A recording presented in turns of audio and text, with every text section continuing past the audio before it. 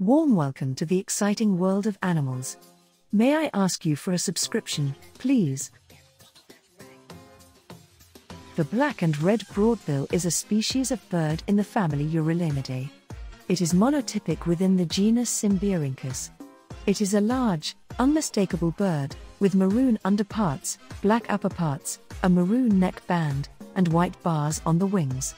It also has a large, dichromatic, blue and yellow bill.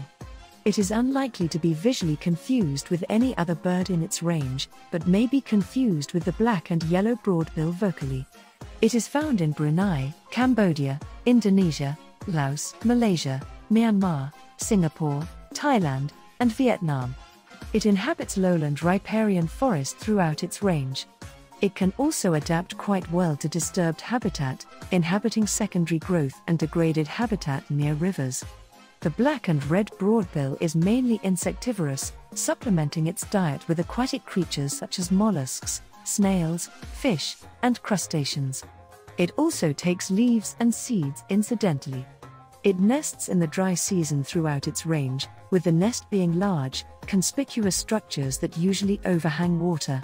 Nests are built by both sexes out of creepers, fungal hyphae, moss, and other plant matter.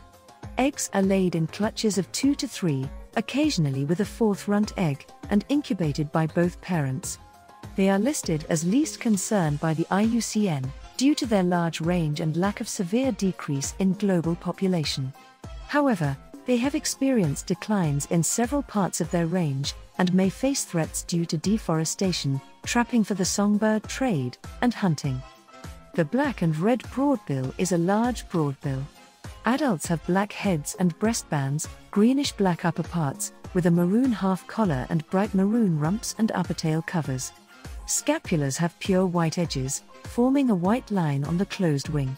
The bend of the wing has a narrow orange line. The tail is black, with variable amounts of white. The bill is dichromatic, a bright turquoise-blue maxilla, and a yellow-orange mandible with a blue tip and edges. The irises are bright emerald green. Throughout its range, nesting usually occurs in the driest months of the year, from January to August in Malaysia, from late February to June in Myanmar, in May and June in Thailand, December to August in Borneo, and March to June in Sumatra.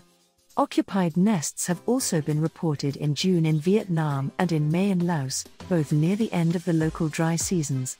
Nests are conspicuous and usually overhanging water, especially fast-moving water. They are mostly built over forest pools, rivers, and streams, and more uncommonly over coastal slacks, tidal mangroves, and man-made drainage ditches. Nests are also rarely built fair from water, over roads and paths. Nests are built by both sexes, usually taking around 11 days to build, but sometimes taking up to 49 days.